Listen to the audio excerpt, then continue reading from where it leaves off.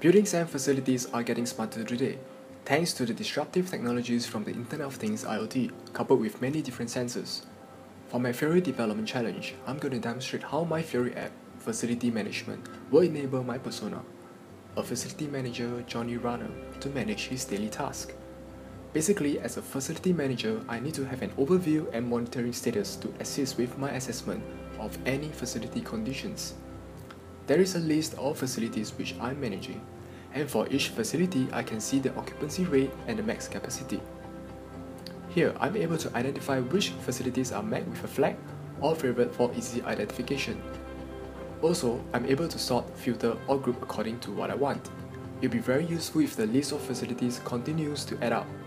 Here I'm able to see various functions of a facility management. I will walk through every single one of them with different scenarios. Let's start off with the general information of the gym. Here, I'm able to know some essential information like the address, assessment details of the facilities, and if it's IoT enabled and its current status, which is currently disabled. As a manager, I would like to know who is responsible and what are they responsible for. Given the scenario of an emergency case, I can access into the live camera to see real-time updates of what's really happening. This is just a picture to simulate a live video feed. Here, I can see the occupancy rate and who last updated it. Moving on, let's take a look at the swimming pool. Similar information here, except that it's IoT enabled and is currently monitoring. So, let's look into the sensors. Here we can see the list of sensors in place in the swimming pool facility and looking at its status monitoring for the different types of sensors. Next, in the live camera we can see that the video feed is sensor based and is being auto-updated periodically as reflected on the last updated timestamp. Given its capabilities of a video analytics, I'm also able to see the heat map of the facility. Let's say I play the role of the sensor with real-time feed from the sensor.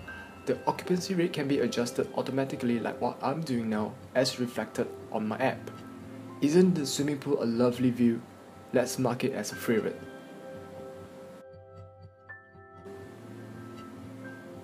The functions here are very similar for the library. Now you can imagine how much time has this app saved me from traveling from places to places.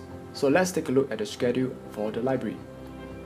Here I can see that there's a pending assessment to be done for today. So prior to that, as a manager, I would like to see some insights. Here it shows me the graph of the occupancy rate between various time intervals, which is a useful metrics that can be used in many better ways in the future. Now I shall start the assessment.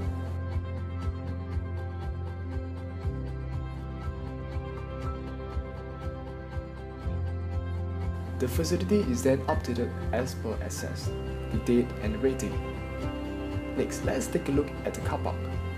Similar to the rest of the functions, in the live camera feed, let's say there's an incident happening right now. I'm able to report the incident immediately.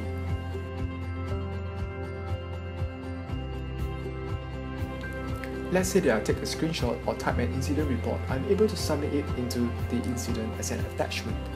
Aside from everything else, I can see the happenings and activities going on within the facilities. And in any case, I would like to add additional things, I can do it so over here. Let's say adding a new appointment. So this wraps up my prototype demonstration for Build Your Own SAP Fiori App in the Cloud 2016 edition from openSAP. I hope you enjoy as much as I do. Thank you and good luck.